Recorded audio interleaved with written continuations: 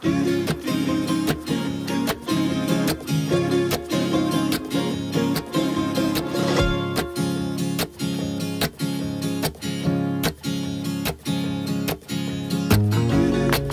guys, I'm Chef Guy Turland, and today I'm going to teach you how to make the largest and most delicious self-sourcing chocolate pudding you will have ever made and ever tasted.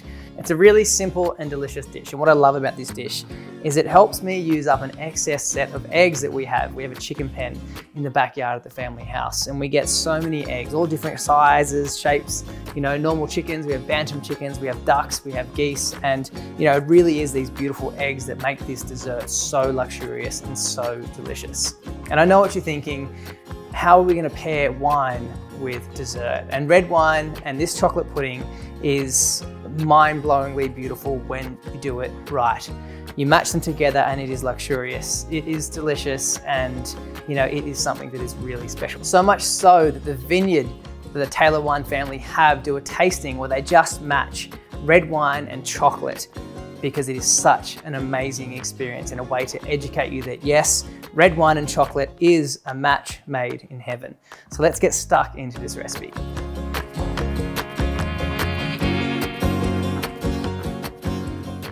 This dish is a real crowd pleaser, I promise you, and it takes only a handful of ingredients. So we have some sugar, we have some cocoa powder, some vanilla essence, some milk, some butter, some eggs, some self-raising flour, and then we have some hazelnuts, but you can use whatever nuts you'd like. Even coconut would work deliciously. And essentially, you sift together your self-raising flour, your sugar, your cocoa powder. You mix in your eggs, your milk, and your butter until you have a really luscious batter, and then you put that into a baking dish. From there, you mix together some more sugar and baking powder together just in a bowl, nice and dry, and then you sprinkle that on top of your pudding batter. Now this is where it gets a little bit crazy, because what you need to do next is get 2 cups of boiling water, and you're gonna pour that on top of your pudding before you bake it.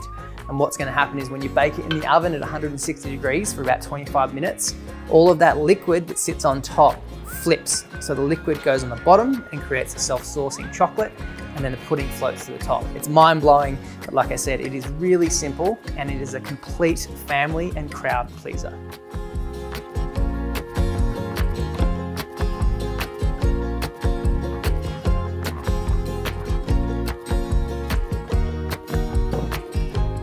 And there you have it guys, the most decadent and delicious self-sourcing pudding you will ever serve up in front of your family.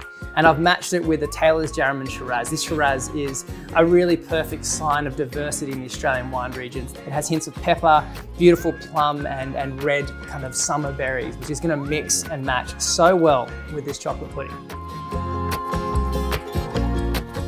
So do yourself a favor, grab yourself a bottle of Taylor's wine, give this recipe a crack, and feed your beautiful family and share some beautiful wine and create some amazing memories, and we'll see you next time.